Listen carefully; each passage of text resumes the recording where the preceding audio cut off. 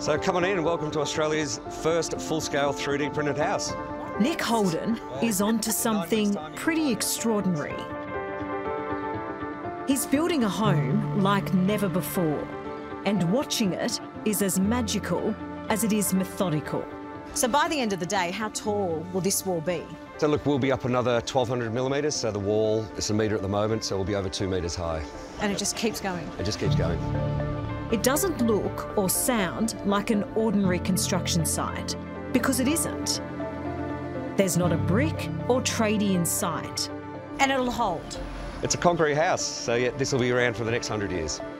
Only engineers, material scientists and software experts who are constructing this marvel project.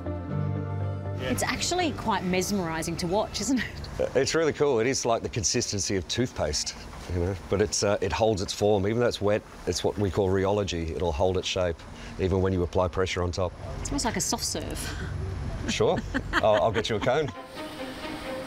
In all seriousness, this technology could give aspiring homeowners battling a tough housing market hope. Nick thinks his 3D homes could provide a quick and affordable solution.